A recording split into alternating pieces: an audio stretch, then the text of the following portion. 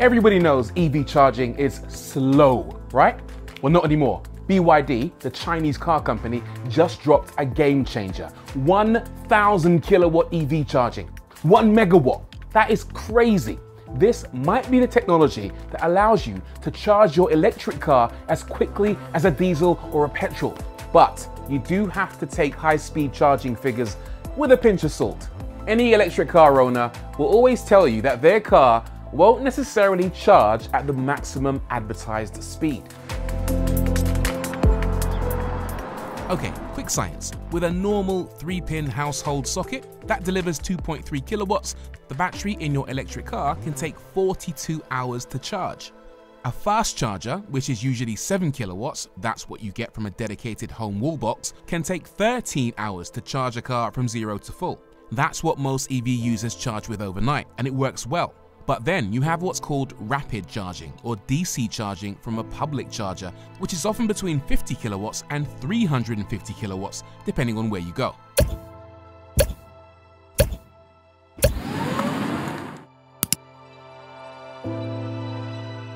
But it's not just down to the charger, it's also down to the car. This seal can accept a charge rate of up to 150 kilowatts. Not bad.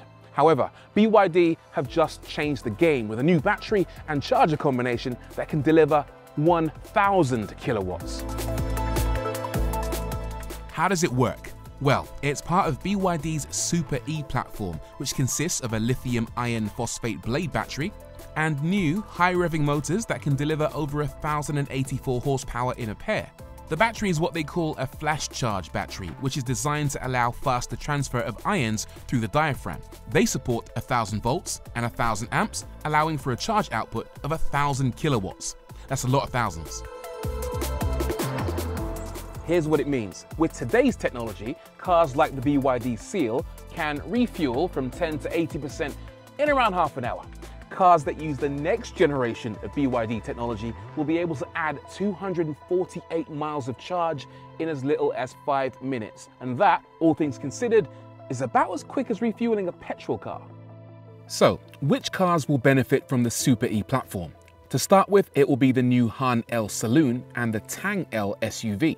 Both will support a single motor with up to 788 horsepower or dual motor configurations delivering around 1,100 horsepower. They'll both allow up to 1 megawatt charging speeds, and this can be done from a single 1,000 kilowatt high-powered charger, or the cars will allow you to connect 2 separate 500 kilowatt chargers to separate ports on opposite sides of the same car. It's very clever and could revolutionize the way we charge and how long we wait for those charges. 250 miles in 5 minutes according to BYD. Well, that's the theory anyway. But you do have to take high-speed charging figures with a pinch of salt. Any electric car owner will tell you that their car doesn't always charge at the maximum advertised speed.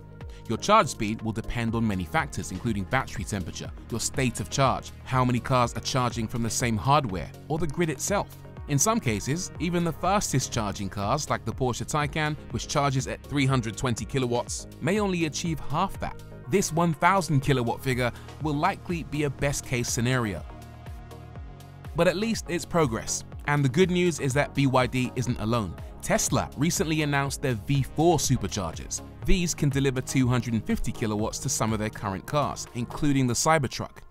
But the chargers will support higher speeds in the future, up to 500 kilowatts for cars or 1,200 kilowatts for Tesla semi-trucks. On the subject of rapid charging in the UK, speed isn't the only problem. Availability is another factor, but things are improving. In the UK, there are 75,000 public charge points for EVs, 14,000 of which are rapid or ultra-rapid. Tesla makes some of the best, fastest, most reliable chargers in the market. And the good news is you can now charge non-Teslas at superchargers. I guess that's one more reason not to buy a Tesla. But there's another one, because Tesla, and indeed BYD, are not the only players in the ultra high-speed charging game. Huawei, yes, the phone people. They're working on a new EV charger that supports 1,500 kilowatts on a 2,400 amp circuit. Geely, another Chinese company, the owners of the Lotus brand, joined the war too, with their Zeekr brand offering 1.2 megawatts of power. We've heard promises about the evolution of EV batteries and charging speed for decades, but all of this is suddenly happening very quickly. BYD's new chargers are hitting the market from April 2025.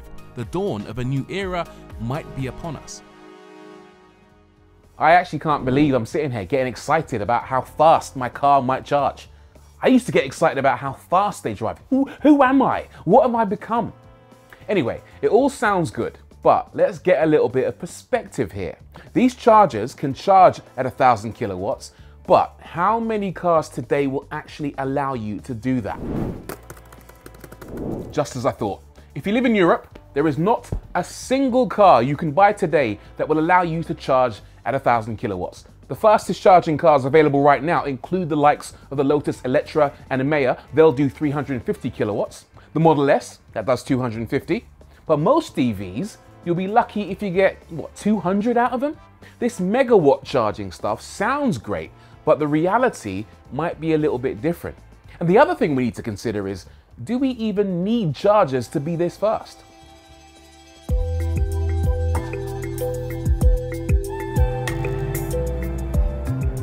There is a phenomenon called dwell time. That's the amount of time a person spends at a charging station or petrol station. The average dwell time at a petrol station forecourt is around 15 minutes.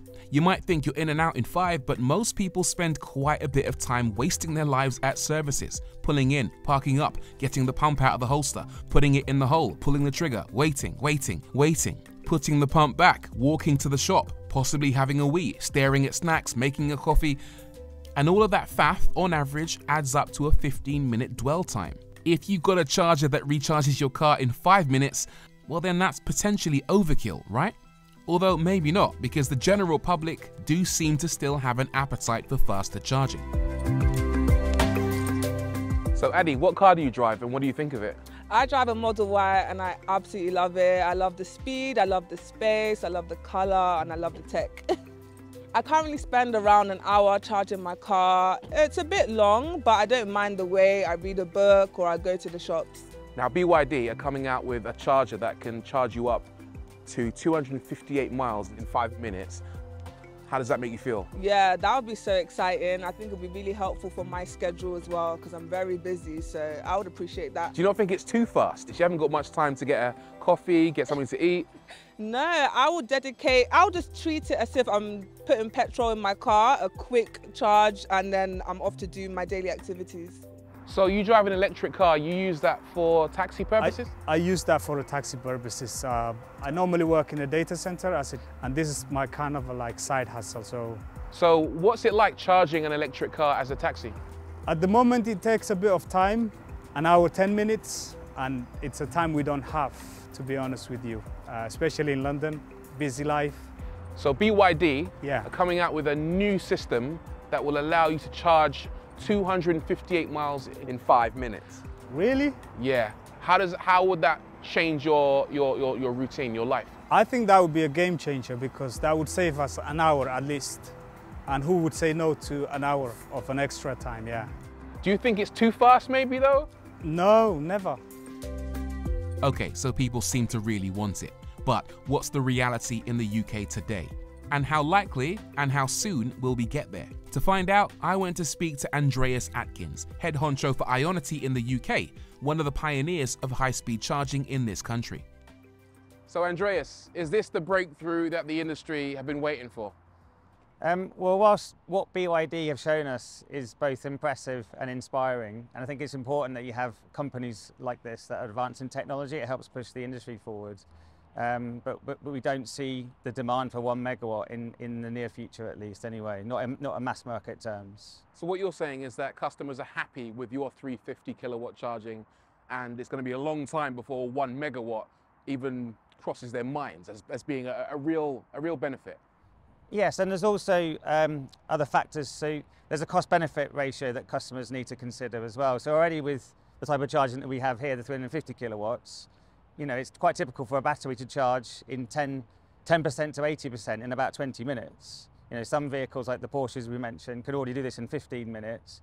And we believe that this will soon come down to around 10 minutes, and that will be the standard. The question is then, does that extra 5 minutes matter? You know, the 5 minutes that BYD have promised. It costs more to deliver 1 megawatt charging. It's more expensive grid connection costs, the cabling is more, the substations are more, which will result in a higher per kilowatt price. And I guess only the future will tell us if this is what customers are willing to pay for that extra 5 minutes. Is there an element of them having come along and stolen your crown? Because you guys have always been recognized as the leaders when it comes to ultra rapid charging, and suddenly you're doing 350, they're doing 1,000. Do you see yourselves going down the route of allowing 1 megawatt charging at some point in the future? As I mentioned before, we feel pretty confident in being future-proofed at the moment, but you know, we do listen to the marketplace, and you know, if we need to change and react to that, then we will. With faster and faster charging, obviously the customer is probably going to have to pay more money. Is this going to be feasible for everyone to be able to afford? Yes, and I think that's exactly the additional question to ask. You know, how important are those extra minutes? With the technology we've been able to deliver over the years, you know, we've been able to reduce that cost stack down, and you know, we're offering pricing now from as cheap as 43 pence a kilowatt for a 350 kilowatt charge, which is pretty outstanding, I'd say. You know, some people's domestic rates aren't far from this. Once you make that extra step up to the 1 megawatt charging, you add more in the cost stack. It gets more and more difficult to achieve customer end price in this manner. And I want to know what the future looks like in terms of charging speeds. Are people, ordinary people, going to be content with the likes of 350 kilowatt, or are we going to be surrounded by 1 megawatt charges in 10 years' time? It comes down to costs. So we need to have customer choice. There needs to be that spectrum of customer choice. As there are with cars today, even with non-electric, you have cars on the cheaper end and the more expensive end of the spectrum. And that will be the same with EV, and then the charging that's associated with that. You have that spectrum of price that people are willing to pay to fuel that type of vehicle. And that's the important thing, is customer choice. In reality, people don't only fuel ultra rapid, they fuel at home, they fuel when they visit the supermarket at various destinations on slightly faster AC or slower DC, and at hubs, and it's part of that fueling mix. So, megawatt charging. This sort of thing seemed like a pipe dream a few years ago, but if BYD are to be believed, it's definitely on its way. Will they actually be able to roll out this technology in the real world? What obstacles will they face? Will existing EV fans flock to it? Do we need it? Or is the reality just too good to be true? Well, we'll find out for sure as BYD rolls out this technology in China over the coming months, and keep our fingers firmly crossed that it reaches the rest of the world in the not too distant future as well. Let me know what you guys think about this down below. Thanks for watching.